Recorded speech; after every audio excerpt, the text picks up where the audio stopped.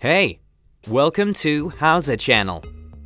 In today's tutorial, we will teach you how to share a folder over Wi-Fi in Windows 10. Let's go!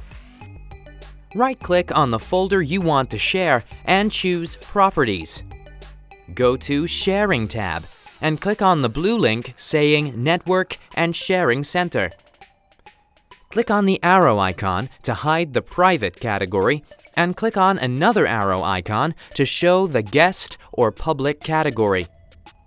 Check Turn on Network Discovery and check Turn on File and Printer Sharing. Click on the arrow to hide the category and click on another arrow to show all networks. Check Turn on Sharing for anyone with network access can read and write files in the public folder. Scroll down and check Turn off Password Protected Sharing.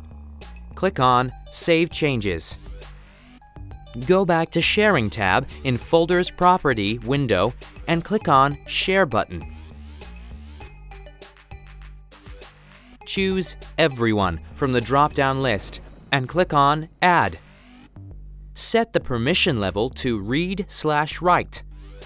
Click Share button. You will get a window with a message saying your folder is shared. Click Done. That's it! Thanks for watching the video. Please like it and subscribe to our channel. We upload new tutorials every day.